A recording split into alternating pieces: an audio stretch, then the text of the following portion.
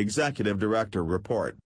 Over the past few days I have been speaking to people throughout our community to try to understand what happened last week and why we find ourselves here today not talking about the wonderful virtual convention that so many people had worked to pull together, or the efforts Camel has made to support our industry over the past year.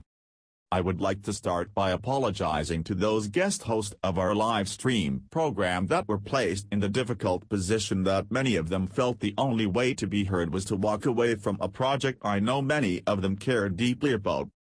We assembled a wonderfully unique, diverse range of people from across our industry for the live stream part of Origins Online. It was the pillar of our virtual convention. I am sorry that our community will not be able to see the fruits of your labor. It is clear that something went wrong, and that their voices were not heard as they should have been. I will endeavor to do better. To the publishers and sponsors who invested so much to help us organize Origins Online, I am sorry we were not able to deliver on the promise we made to use this platform to support you during this difficult time for your businesses. I am committed to work with you to find other ways to help support and promote your companies during this pandemic. I also would like to address the belief by many that GOMA does not care about racism and violence against people of color, and that we were slow to voice our support for this important issue.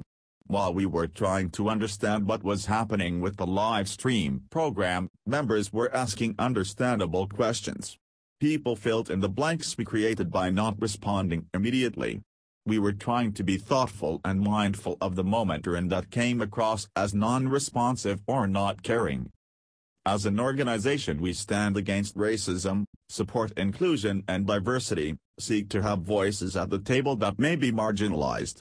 A look at our staff, our programs, and the things we have tried to accomplish over the past 18 months are proof of our commitment to our values.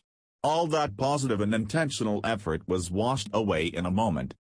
To demonstrate our commitment to find a pathway forward, we have hired a professional facilitator to host a town hall meeting next Tuesday, June 23 at 3 p.m. ET, 12 p.m. PT to gather input on how we can use this moment and discussion to take meaningful steps to be inclusive and supportive of everyone in the industry.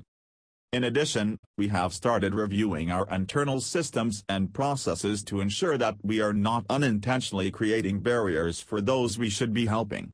I have been talking with members and others in our community on ways we can structurally change to respond faster and share what we are trying to do to support the industry.